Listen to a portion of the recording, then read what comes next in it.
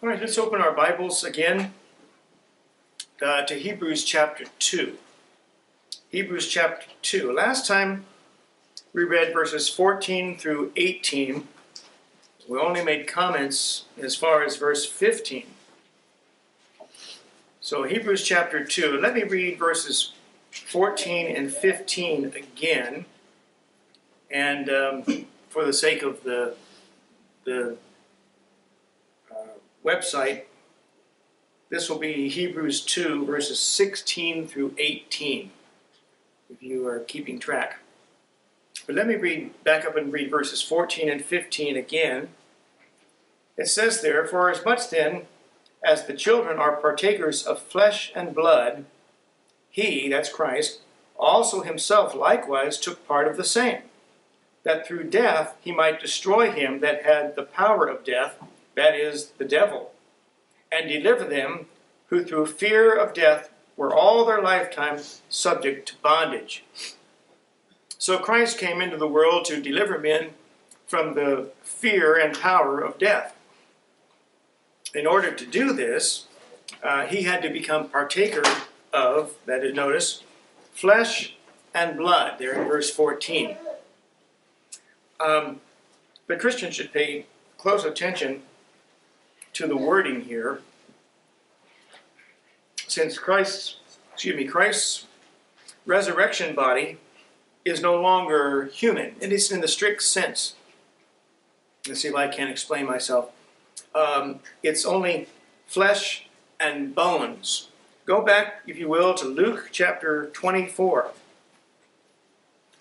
Luke 24.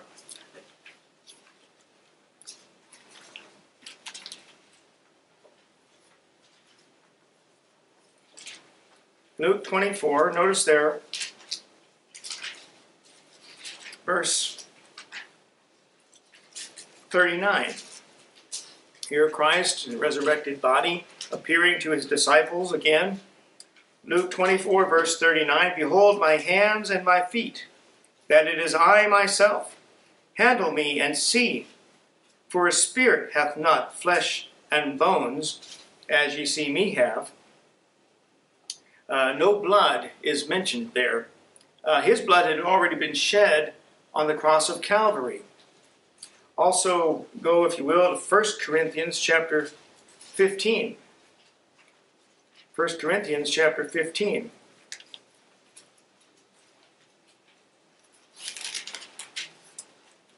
And begin there at verse 50. 1 Corinthians 15, verse 50. "Now this I say, brethren, that flesh and blood cannot inherit the kingdom of God, neither doth corruption inherit incorruption. Behold, I show you a mystery. We shall not all sleep, but we shall all be changed. In a moment, in the twinkling of an eye, at the last trump. For the trumpet shall sound, and the dead shall be raised incorruptible, and we shall be changed. For this corruptible must put on incorruption, and this mortal must put on immortality." Verse 54, "So when this corruptible shall have put on incorruption, and this mortal shall have put on immortality, then shall be brought to pass the saying that is written, Death is swallowed up in victory." No blood in your resurrected body either. Pay attention to that. Go forward just a little farther to the book of Ephesians, chapter 5.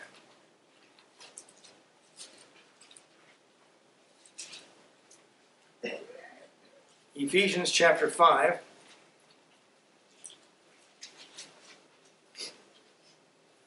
Start there at verse 28. "So ought men to love their wives as their own bodies. He that loveth his wife loveth himself. For no man ever yet hated his own flesh, but nourisheth and cherisheth it, even as the Lord the church. For we are members of his body, of his flesh, and of his bones." This will have to be paired together with what John writes in 1 John 3, verse 2, Beloved, now are we the sons of God, and it doth not yet appear what we shall be. But we know that when he shall appear, we shall be like him, for we shall see him as he is. And we read, For the earnest expectation of the creature, that's you, waiteth for the manifestation of the sons of God. Romans 8, verse 19. So God says that you and I, as members of his church, here in Ephesians 5:29, he declares you and I as being part of his flesh and of his bones. That is the description of the glorified, resurrected body of Christ and the promised resurrected body of believers. We just don't see it all yet. The promise is there, and it's guaranteed to us by trusting in Christ. We just haven't seen it all take place yet. We're waiting to see it take place.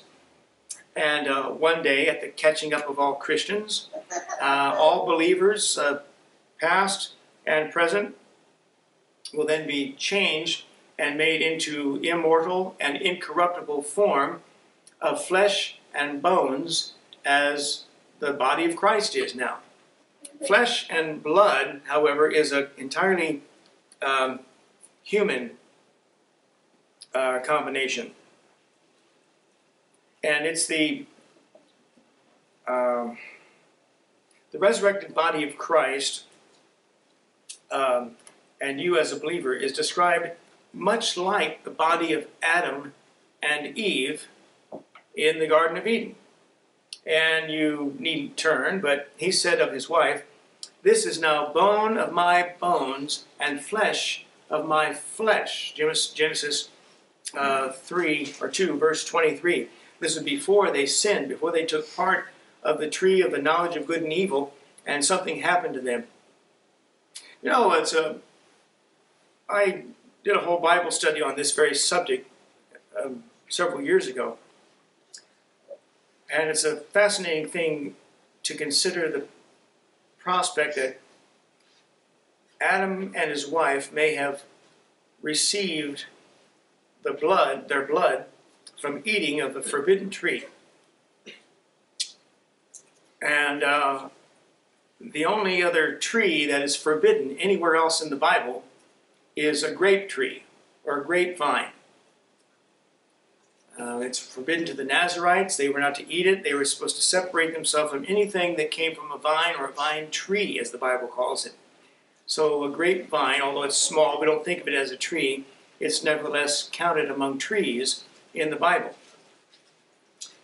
And grapes are an interesting type of fruit in that the juice of the grape is also referred to as the blood of the grape in the book of Deuteronomy, chapter 1. And Christ took the cup of wine and said, This is the blood of the New Testament, New Covenant, of my flesh. And the changing of elements, perhaps of water in their circulatory system to now blood, which is a possibility. You know, water is a necessary component of all life. Everything living depends on water in some way. And your body is mostly made up of water and moisture. About 85% of your body is classified as water, moisture. And when Moses, one of the first miracles Moses carried out in the book of Exodus was to turn the waters of Egypt into blood. And one of the first miracles Christ performed, John chapter 2, was the wedding of Cana, where he turned water into wine, a type of blood. And all of those things put together seem to paint a picture. And there's no actual single verse that tells you this is exactly what happened. I'll grant you that. But conjecture would suggest that all of these verses together indicate that before the man and the woman sinned, they had water in their circulatory system, and once they sinned, that water turned into wine, or turned into blood. And when Christ was resurrected, his blood already been spilled on the cross of Calvary. His glorified body is now described as flesh and bones. No need for blood any longer. He was alive without the need for blood circulating through every capillary and every part of his body. And thus, so will you be. Do I fully understand all the aspects, all the ramifications of that suggestion? No. Can you fully wrap your mind around all of it? Probably not. But can you still believe it? Yeah. You can still believe it, even if you don't fully understand every element, every possible detail that it touches upon. But a body of flesh and blood is strictly a human combination. Verse 16, back in our text, "For verily he took not on him the nature of angels."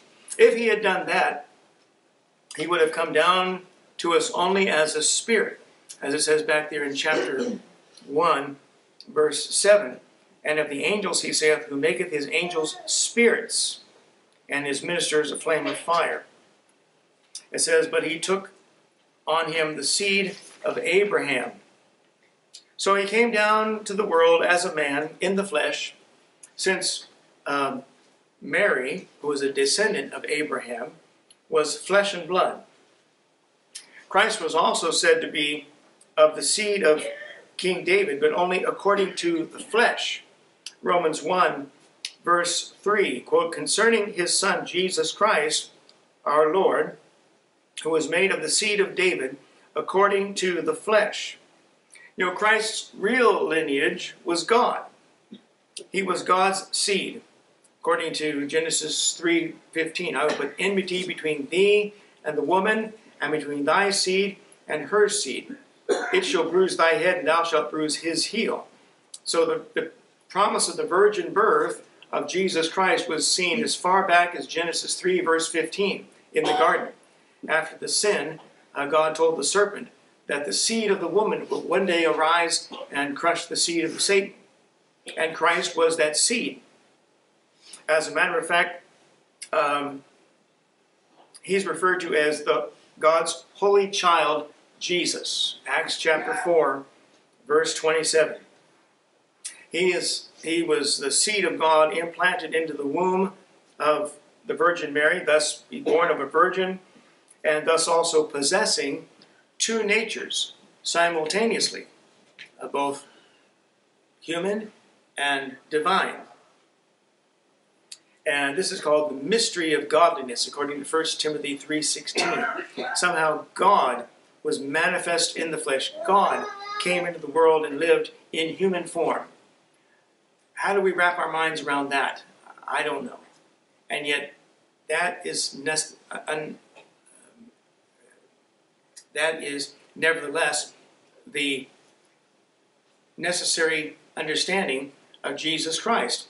To say that Jesus Christ came into the world only as a man, some sort of elevated spiritual guru, some spiritual leader with a great philosophy of life, is to underestimate, to downgrade, downplay the virtue and the deity and the person of the Lord Jesus Christ. He was so far beyond any earthly philosopher or any earthly religious figure that's ever existed or ever will exist.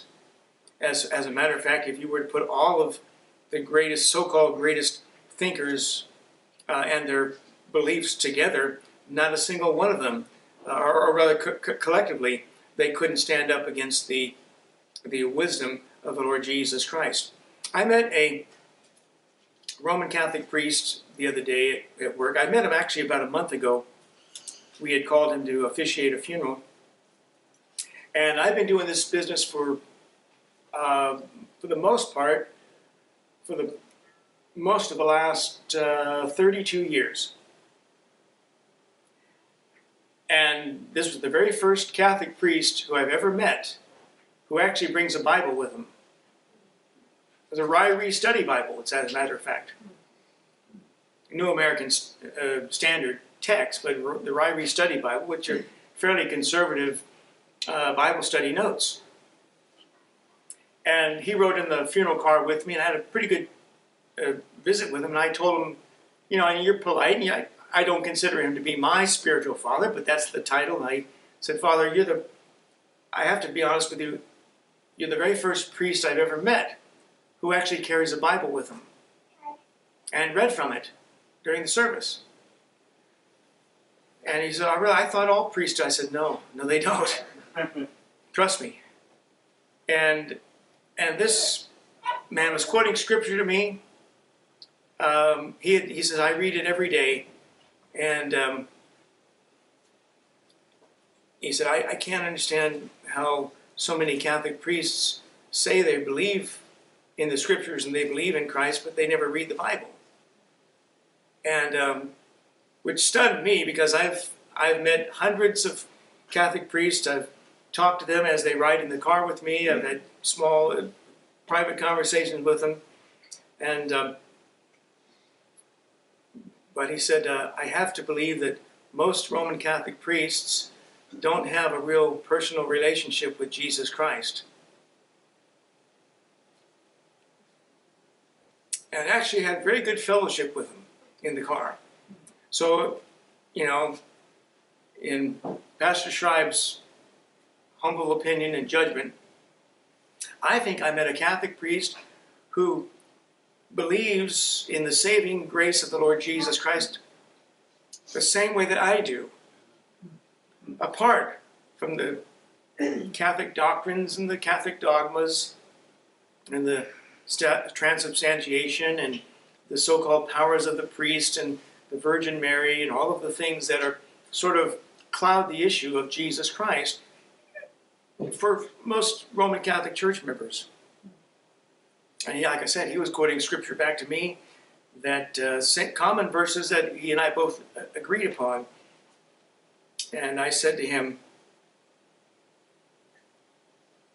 all right, in fact, he said, I've told Catholic priest friends of mine that why don't you, instead of using simply philosophy that we're taught in seminary, and then say, well, these are difficult problems, we don't know what the answers to this question or that question might be, why don't you start reading your Bible? Maybe God will show you what the answers to life's problems ought to be. And I said, you know, they said of the Lord Jesus Christ, Luke chapter 4, in the synagogue, after he read the text from Isaiah, and he knew which passage I was referring to. He said, it says, they wondered at him and marveled at him and wondered at the gracious words which proceeded out of Christ's mouth. I said, and he quoted to me John chapter 6, Simon Peter said, Lord, to whom shall we go? Thou hast the words of eternal life. And I said, you know, in Matthew chapter 7, Jesus said, talked about a wise man who built his house upon a rock. And the winds came, and the floods came, and the rain descended and beat upon that house, and it fell not, because it was founded upon a rock. And he said, whosoever doeth these sayings of mine, the same shall be likened to a wise man. And it says afterwards, they all marveled at him, and for he taught them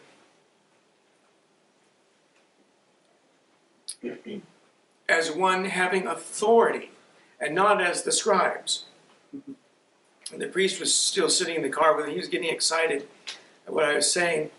And I said, they sent officers to arrest the Lord Jesus. They came back empty-handed. The Jews asked, why have you not brought him? And they answered, never a man spake like this man.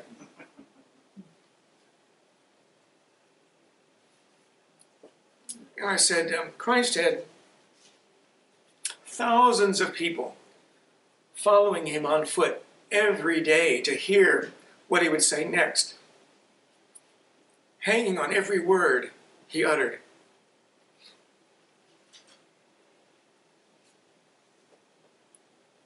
My point is, the wisdom and the virtue and the graciousness and the power and the magnificence of the Lord Jesus Christ cannot be matched by any earthly man or any earthly philosophy.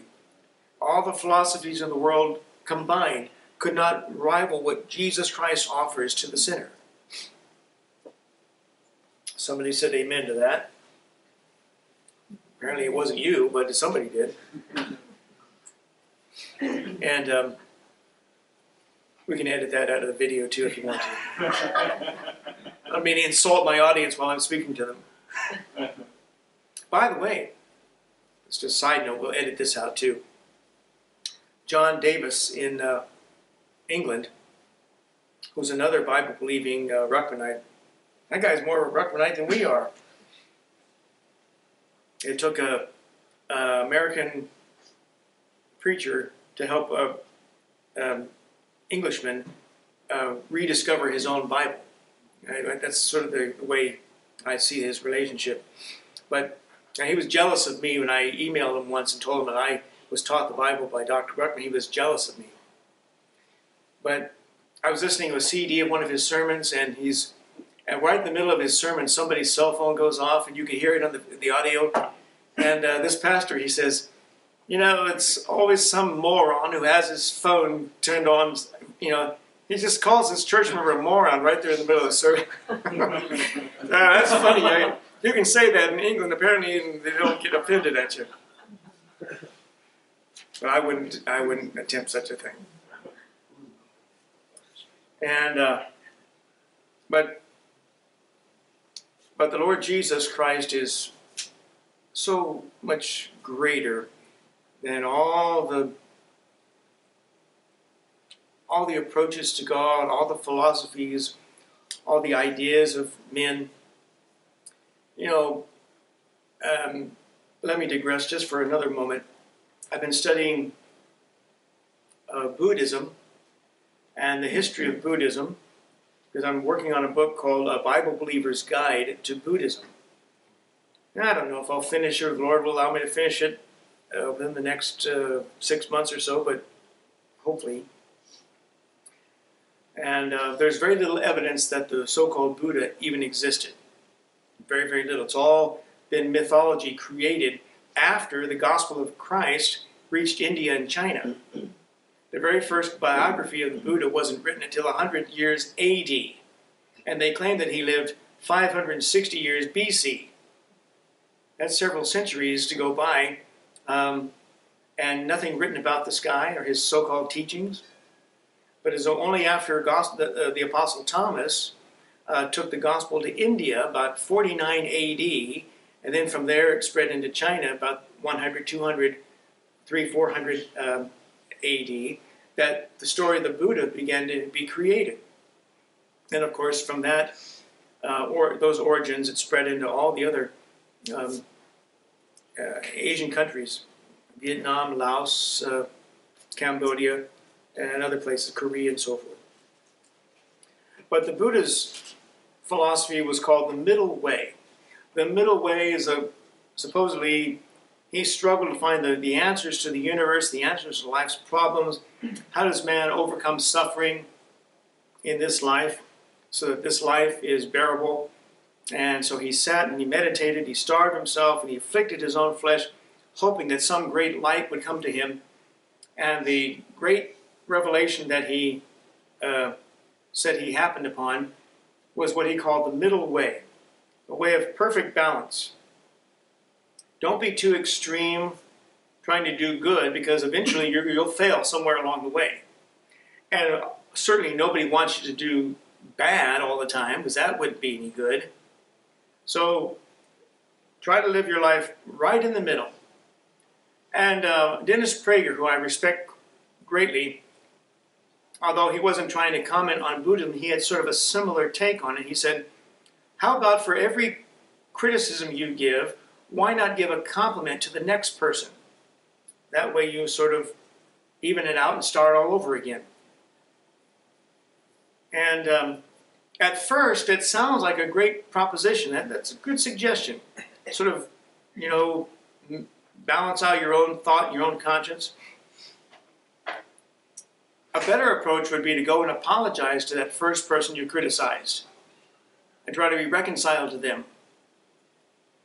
And say, I'm sorry if I have hurt you and offended you. That would be a much better approach than doing good to the next guy. But the middle way, if you're going to be strict and rigid and follow it, means that for every good thing I do, now I have permission to do a bad thing, just to stay in balance, right? As a matter of fact, I would be required to do a bad thing, which is equally bad in proportion to the amount of good I just did, in order to stay perfectly balanced. A lot of people who sort of interpret the will of God this way, or God's going to judge me for the amount of good I did. But the middle way, you can only go so far with that philosophy. How much would a wife love her husband if he said, I only love you every other day, and I hate you the alternating days? Or if a guy only tells the truth half of the time, would we consider him to be an honest man? No. We want people who try to tell the truth all the time. We want people who are honest all the time. Husband or wife, they want their spouse to love them all the time, not just 50% of the time. That doesn't make for much happiness in life. And so the whole idea of the middle way breaks down very quickly when you put it in those terms. A lot of sinners have the idea that, and I said this to you, I think last week perhaps. Imagine a guy that's 35, 40 years old. He hasn't been out breaking the law. He has never been arrested or thrown in jail. But he's just lived for himself. See how much promotion I can get, how much pay I can get, or how much income I can accumulate, how many good things I can possess and own for myself. And he's basically lived to satisfy his own wants. He gets to that point in life, 35, 40 years old, and something says to him, maybe you should try to do good for others. Don't live only for yourself. So he's convinced, well, maybe God's going to judge me on the amount of good I do. So I better start doing more good than I've been doing. You're never going to catch up. You're already 35 years behind. You've got 35, 40 years to catch up. And you and I know you'll never be able to undo the 35 or 40 years of self-centered living that you were engaged in with good. You might die 5 years later. You won't even have enough time to catch up. And so that idea falls apart. But what's offered by the Lord Jesus Christ was so far beyond any philosophy of man or any of man's attempts to please God or impress God. Now back to verse 17 in our text. Wherefore in all things it behooved him, that's Old English, meaning it suited him, or it was becoming of him, quote, to be made like unto his brethren. Now in this case, it would be the literal, physical Hebrews who are descended from Abraham, Isaac, and Jacob. But in the context of verse 14, just before it, for as much then as the children are partakers of flesh and blood, the brethren could refer to anyone in the flesh, Jew or Gentile. And then it goes on and says that he might be a merciful and faithful high priest in things pertaining to God, to make reconciliation for the sins of the people. Note how the word people here is used, much as in Matthew 1, verse 21. And she shall bring forth a son, and thou shalt call his name Jesus, for he shall save his people from their sins. But since all people are sinners, and they all need to be reconciled to God, the application goes much farther than simply the Jews. It has to extend to Jews and Gentiles as well. And according to verse 17, our high priest is both merciful and faithful when it comes to the things pertaining to God. He's completely unlike the mortal, weak high priests in ancient Israel. He was completely unlike Pope Pius XII, sometimes referred to as Hitler's Pope during World War II. He celebrated Hitler's birthday every year at the Vatican during those years.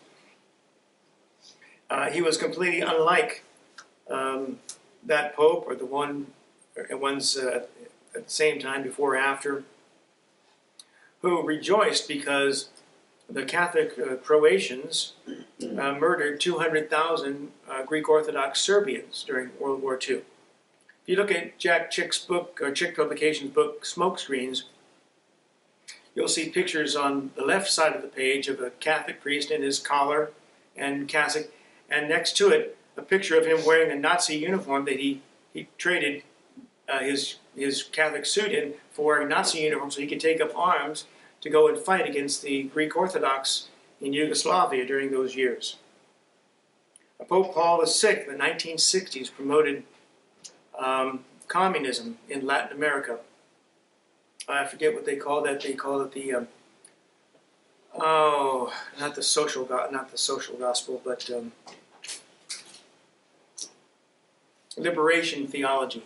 That somehow communism was a worthwhile goal to overthrow the idea of somebody at the top who's making profit off of everybody. You know, dictatorships in South America, Latin America, just pretty common. And yet they all belong ostensibly to the same religion, because they're baptized into the religion by their parents when they're born.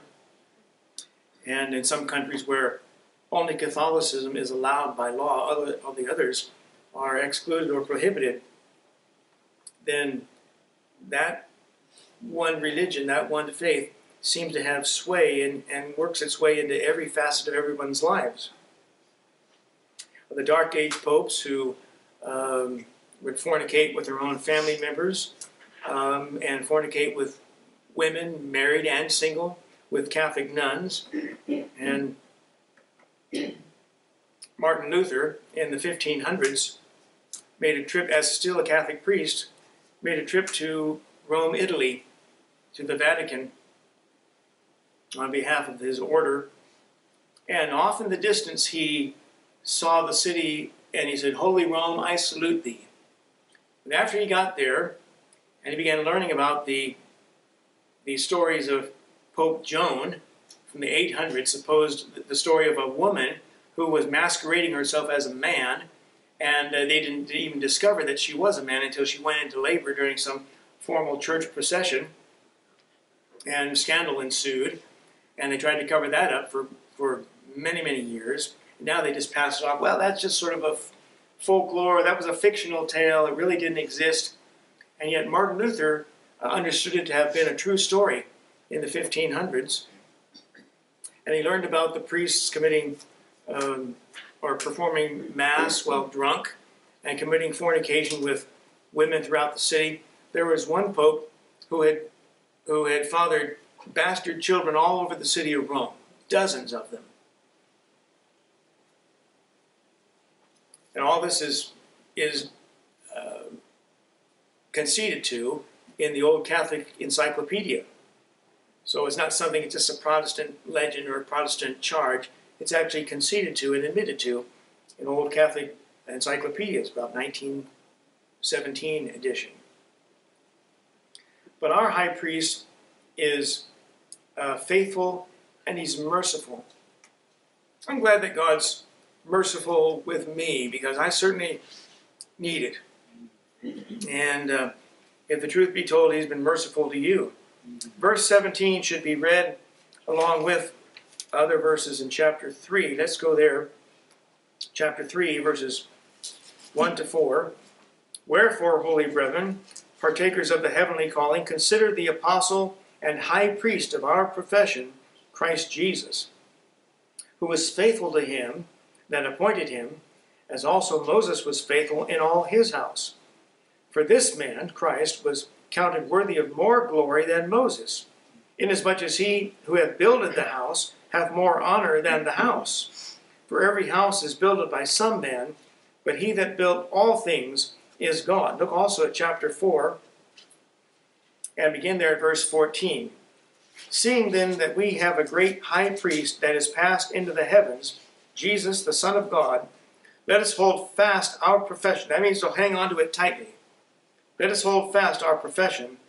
For we have not an high priest which cannot be touched with the feeling of our infirmities, but was in all points tempted like as we are, yet without sin. That's one of the most comforting verses, the greatest testimonies of the virtue and the purity of the Lord Jesus Christ. He was tempted in all points like as we are. That, a man could say, well, Christ wasn't married, so a married man might face certain temptations that a single man doesn't. How can Christ identify with that guy? Well, the Bible doesn't require Christ to have been tempted in all 4,000 or 5,000 different respects that everybody is tempted in. But in the garden, the woman saw that the tree was good for food, pleasant to the eyes, a tree desired to make one wise, and the lust of the flesh, the lust of the eyes, and the pride of life. 1 John tells us these things really are at the root of every temptation. The devil said to the Lord Jesus, command that these stones be made bread. That's the lust of the flesh. And the lust of the eyes. All these kingdoms will I give you if thou fall down and worship me. And the pride of life. Cast thyself down from the pinnacle of the temple, for he is written, he shall send his angels, and they shall bear thee up, lest thou dash thy foot against a stone. Tempt God, test God, prove God, make God defend you, make God protect you, make God spare your life. That's the pride of life, just to do it because you can. And so Satan tempted the Lord Jesus in the same areas that virtually all temptations fall into. The Bible says, well, let's actually go there. We'll conclude with this, and you don't need to turn, but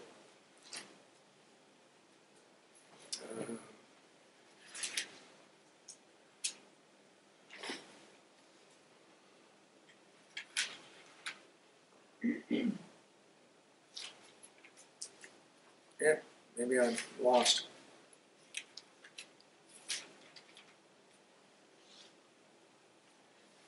First Corinthians 10, verse 13 says, there hath no temptation taken you, but such as is common to man. But God is faithful, who will not suffer you to be tempted above that ye are able, but will with the temptation also make a way to escape, that you may be able to bear it. Whenever you've thought something wrong, or said something wrong, or done something wrong, there's always that slight little moment when you realize and confess to yourself, I didn't do everything I could have done to escape it. You say, well, I couldn't help myself. Yes, you could have. By the fact that you're admitting I couldn't help myself means you could have. You knew better. And he says there in the last part of verse 17, to make reconciliation for the sins of the people. Reconciliation, that's to bring back together two opposing parties, to establish good relationships between them once again. One last text I'll have you turn to is Isaiah 59, the Old Testament, Isaiah 59.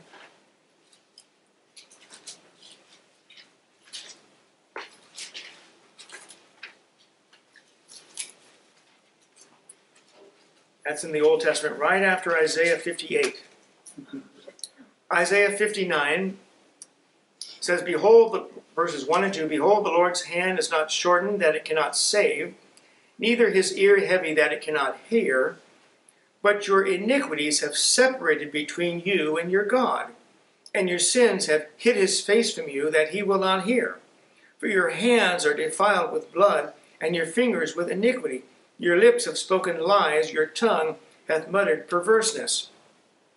And so that's the condition the sinner's in. He is the enemy of God. He's hostile to God. His sins have built a wall between him and God. He has no real fellowship with God. But the Lord Jesus Christ came to reconcile those two parties, the man and God, back together again, and establish a friendly relationship between one and the other once again. And this he did by bearing the judgment of the sinner in himself on the cross. He was judged and punished for the sins that the sinner had ever carried out or would carry out. And now, on that basis, what the sinner is expected to do, asked to do, is to trust in Jesus Christ.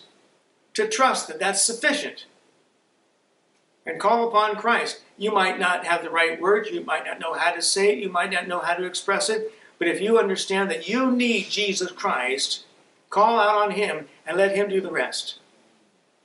It should be a very, very simple proposition, and yet by that Jesus Christ is able to reconcile two opposing parties back together once again. And then back in our text, verse 18, we'll finish here. For that he himself hath suffered, being tempted, he is able to succor them that are tempted. To succor, that's another word that's not used very often, but it means to aid, to assist, to comfort, like comforting or aiding a wounded soldier on the battlefield. That's to give succor, to give aid and comfort and help to someone who needs it. That's what the Lord Jesus Christ does for you and for me.